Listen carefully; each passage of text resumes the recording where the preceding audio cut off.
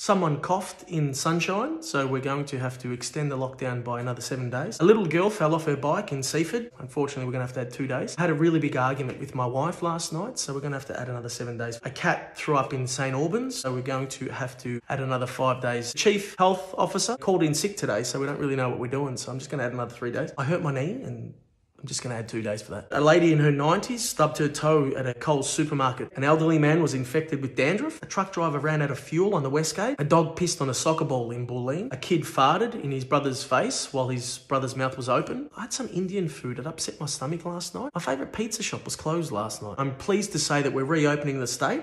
Just kidding, 8 days. Almost got there. 2 days. 4 days. 7 days. 10 days. Half a day, guys, and we're out of this. 2 days. 1 day. 6. Let's go for 6. 4's a good number. 4's a good number. 2. Let's go for 2. Have we done 8 days before? No one wants to open the state more than I do. In saying that, I'm going to add 6 days.